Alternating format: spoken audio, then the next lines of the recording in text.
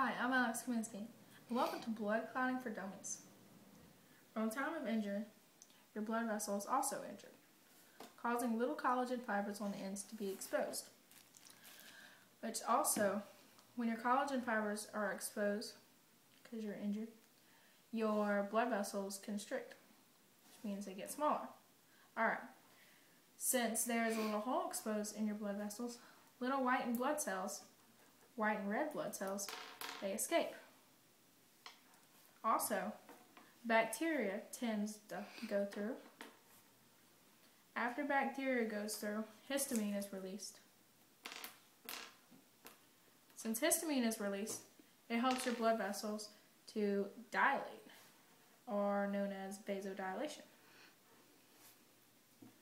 After vasodilation, your leukotrienes come in, and they tell your white blood cells to marginate.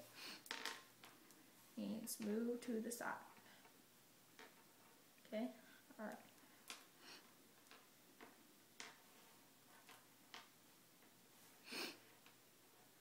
Alright.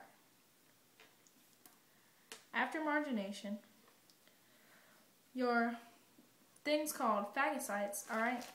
Phagocytes come in and they eat up the bacteria. Okay?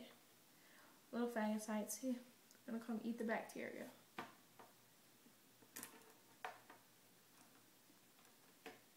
Alright.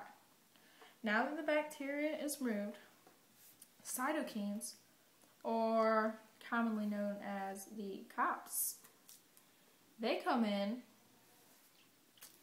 and they tell the platelets to clot. Alright? Those guys. They tell the platelets to clot. Stick over here.